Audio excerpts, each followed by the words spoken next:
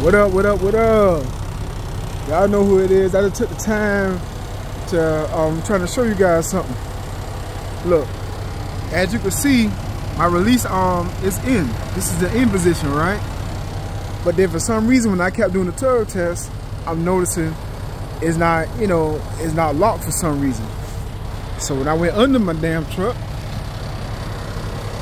I don't know if y'all can look, y'all can see it in there. That's the kingpin, that little thing in the middle.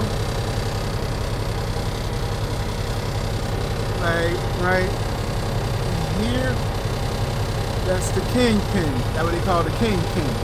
It's outside my lockjaw. It's outside my lockjaw. So therefore, I got to pull my release arm again and try again. That's why they say, even though you see the release arm in the lock position, it's not always locked. It is what it is, you know? Alright, I'm about to try it again, y'all. I'm about to try it again. It's in the lock position. The release arm is in the lock position. Let me get back under my truck. Boom. See that little bar? That little bar? That means that the lockjaw is around the kingpin. So I mean, a security lock.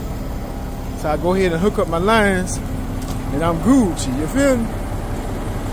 That's why a tug test is important, but you can't always depend on your release arm, even though it's in the lock position, that you're good. You gotta do a tug test, baby. You gotta do a tug test.